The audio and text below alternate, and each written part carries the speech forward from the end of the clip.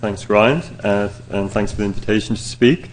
I'm very conscious that this is the last presentation of the 2 days, and in order to avoid too much information overload, I'm not going to introduce too much additional data, but I'm going to try and draw together some of the things that BJ and Larry have already outlined. So in England, the age of criminal responsibility is 10, and that means that a child of 10 is of sufficient maturity to stand trial and is responsible in the same way as an adult for their behaviour. So they, for a serious crime, would be treated in precisely the same way as an adult, with some modifications to the legal process. And so for Jay, at the age of 10, he was treated as an adult, and this contrasts with typically higher rates of cut-off for criminal responsibility in other Western European countries. So as things currently stand in the UK, there's a real lag with what's happening in the British legal framework and here in the States. Developmental immaturity is not recognised at all in English law, either in terms of competence to stand trial or in terms of making a defence for diminished responsibility. So Jay, at the age of 10, couldn't say, well, I was only 10, I'm only a kid.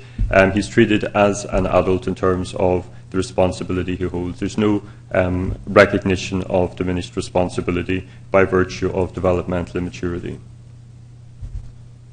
I want to just highlight very briefly issues around competence to stand trial, because this is currently being reviewed by the Law Commission in the United Kingdom. This is concerned with the ability of someone to engage effectively in their trial, and in the United Kingdom this is determined by something called the Pritchard criteria, which I won't have time to go into. Suffice to say that these criteria are well over 150 years old and related to a deaf-mute man, which obviously bears very little relation to the modern context where we have 10 and 11-year-old children being evaluated along the same set of criteria. But what happens in the current context is that typically a child is assessed by a psychiatrist who looks at issues of mental illness and a psychologist who will look at issues of cognitive ability. There is really broad recognition within the legal profession and within practitioners that this is obviously an outdated approach and it does need reform. There are a number of weaknesses of this approach. Obviously, it takes no account of developmental immaturity, so the same criteria are applied to children and adults. It also sets an extremely high bar, such that it's only in very severe cases of psychiatric disturbance or learning impairment that someone is typically regarded as unfit to plead. And there, finally, is a real disproportionate emphasis on IQ and cognitive ability rather than other domains we know to be important for competence, such as suggestibility or decisional competence. So the first proposition that I want to move to, which really draws from both what BJ and Larry have outlined already, is that across cognitive and neurobiological domains, a child of 10 is developmentally immature. Doesn't seem too much of a shocking proposition to make. We have already seen from Larry evidence of cognitive development across the adolescent period, and there have been a whole host of domains where Larry and others have documented improvements in performance in areas that we know are relevant for issues of responsibility as well as confidence. And I won't have time to go into any of these. And BJ also has outlined evidence for functional development, again across a range of domains that are relevant to understanding adolescent behaviour. And these tasks have related both to cold cognitive tasks involving planning and decision-making, as well as those involving social and emotional processing. So just to remind you of a few, we've already seen evidence for heightened reward sensitivity in adolescents. We also know that there is heightened emotional response, heightened reactivity of the amygdala, particularly to negative social phases such as fear, and this is another study from BJ's group, where there is heightened amygdala activation relative to younger children as well as relative to adults. The work of Sarah Blakemore at UCL has highlighted the differential activation of the medial prefrontal cortex in tasks involving theory of mind. So where adolescents have to think about their own intentions or the intentions or mental states of others, tends to be associated with significantly heightened activation in the medial prefrontal cortex, one of the areas that is implicated in a distributed theory of mind network. What this actually means in terms of function, we don't know. We don't know whether they're working harder or whether they're using different kinds of cognitive strategies, but it's certainly an atypical pattern that has now been replicated across a whole series of other studies.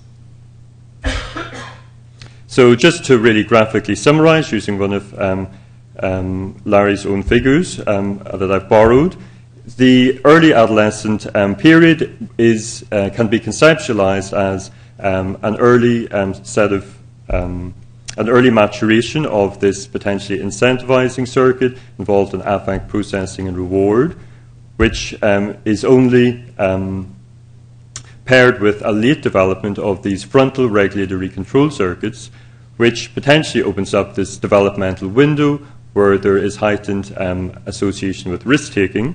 But the other general conclusion is that there is a period of development in important circuits underpinning behavior that occur from the age of 10 into adulthood.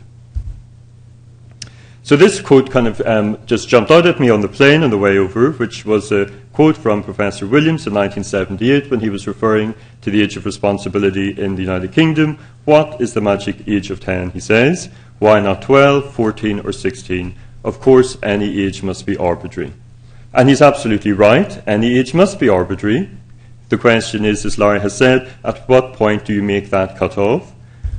Well, I would hope that as we begin to acquire more detailed and objective information about all of the different levels around adolescent development, we are in a better position to think more carefully about where that cut-off should be. Now, in the second half of my talk, I would like to focus on this question of maltreatment, and that's my own particular area of research interest, as well as the clinical work that I'm engaged in. So this proposition is less substantiated by empirical evidence, but it's one I think that we're going to learn more of in the next 5 and 10 years, and that's that early adversity alters the balance and trajectory of adolescent brain development, amplifying and prolonging the propensity for risk-taking during this period. In other words, adolescent vulnerability interacts with a prior experience or perhaps concurrent experience of maltreatment. So here I'm showing alongside this very simplified model the influence of the environment, which is extremely important, particularly when we're thinking about child development. We've already heard of the influence of peer pressure as a key environmental factor in adolescence, but another important factor is the influence of the home environment. And for many of the children who are engaged in antisocial behaviour, there are very high prevalence rates of early maltreatment and abuse. These are some figures published last year in the United Kingdom from the Prison Reform Trust of 200 children that were in custody at a given time in England. And what you can see is that there are very high levels of family separation and maltreatment and neglect, very much mirroring the kind of family background that we saw for Jay. So these kids really are not having a typical background, and the kind of adolescent research that is done that we've seen already tend to be done with normative adolescent samples. But the reality is most of the adolescents caught up in this kind of criminal behaviour tend to have a very adverse set of early experiences. So what we've seen is that at the behavioural level, adolescents are showing heightened levels of risk-taking behaviour, and part of the endeavour is to try and understand the neurobiological and cognitive underpinnings of that. And for adults who have had child experiences of abuse, we know that there are significantly elevated levels of illicit drug use as well as alcoholism into adulthood when there are at least 4 risk factors present. This is just one particular study. But such increased risk of or heightened risk of delinquent behaviour or risk-taking also occurs during the adolescent period, as we've already seen. So this is a study comparing the presence or absence of physical maltreatment. I'm simplifying what the researchers actually did here. And you can see that there's a heightened level of delinquent behaviour as well as of alcohol use in those children who'd experienced physical maltreatment. But the interesting interaction is that in those kids who show high sensitivity to peer influence, that impact of maltreatment in terms of risk-taking behaviour is further amplified. So this really just encapsulates this notion that there's an interaction between abuse as well as adolescent sensitivity to peer influence. Okay, so what do we know about maltreatment? We know quite a bit about the impact in terms of structural differences on the brain. Unfortunately, as you can see, this is a long way from thinking about behaviour, so the connections between risky behaviour and structural differences are difficult to establish. But we do know that several regions, such as the orbitofrontal cortex and potentially the amygdala, are showing atypical structural patterns in kids who've been maltreated. We also know something now about the functional differences, but I think they've only been around 5 functional imaging studies looking at kids who've experienced maltreatment, but there have been more in adults with prior histories of abuse. And there are quite a few studies looking at cognitive impairments in planning and memory in these kids. So one of the studies that we're doing in our group is looking at the impact of childhood maltreatment in a group of 10 to 14-year-old children who are in the community and referred to social services because of concerns at home in terms of domestic violence, physical abuse, the typical kind of risk factors that we've just outlined. And there have actually been very few studies of this kind, partly because of the difficulties in recruiting this population. So the ethical hoops to jump through in order to recruit 25-odd kids is significant, but it partly explains why we have very little data around these kids. So we predicted, very unsurprisingly, heightened amygdala activity and an implicit emotion processing task. Here, the kids simply had to decide, is this face male or female? And what we find is heightened amygdala activation for angry versus calm faces. And interestingly, I want to talk to Irene about this. We're also finding heightened anterior insula for anger, but not for processing sad faces. So there may be some underlying expectation of anticipatory pain associated with anger for these kids. In adult studies of children who have, studies of adults who've had prior histories of childhood abuse, there is preliminary evidence of basal ganglia differences in terms of reward processing and sensitivity to reward cues, which fits with this general idea that it's not just in terms of emotional response, but it's also in reward processing where there's an impact of early maltreatment. So just to go back to this figure, in other words, what we're saying is that the interaction between these two regions, potentially a largely subcortical region implicated in emotion processing and reward, and a higher cognitive control region, that the interaction between these regions develops in an atypical way, precisely how we yet have to establish, but there's an atypical pattern of development that may underpin heightened levels of risk-taking for these kids. We also know, for example, that there's heightened risk of psychiatric disturbance and all kinds of poor outcome that are associated with maltreatment. So I can't believe I'm actually ahead of time here, so I may finish a few minutes early. But just to conclude, I would hope that what we're seeing here is an emerging explanatory model based on neurobiological and cognitive research that means that we are now in a position to characterize with increasing objectivity the developmental maturity of children and adolescents. So I hope that we're, from 1978, when Professor Williams made his comment, we're actually in a much better position to think objectively about what we can understand about child development, competence, and responsibility. This research has the potential to at least inform how we treat children within the criminal justice system. This is obviously a non-controversial claim to make here in the States, but in the UK there is still a long way to go, and part of the challenge is to think about how to engage with the legal system for them to consider how this kind of research may be relevant in considering legal policy.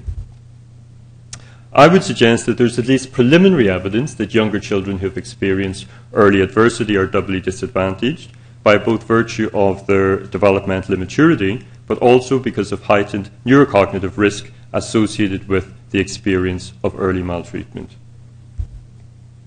And I would like to end with a wider question, which is whether in the cases of very young children, such as Jay, so kids who are 10 or 11 years old, society's collective failure to protect them from violence and abuse, and that was documented in the serious case review subsequently, whether that has compromised a child's already limited developmental capacity, such that our approach to criminalise them rather than care for them, as well as limit their future behaviour in an antisocial context, is neither ethically or rationally justified. So I think it raises questions about how we balance a criminal justice approach with an approach based on welfare and rehabilitation. Thank you.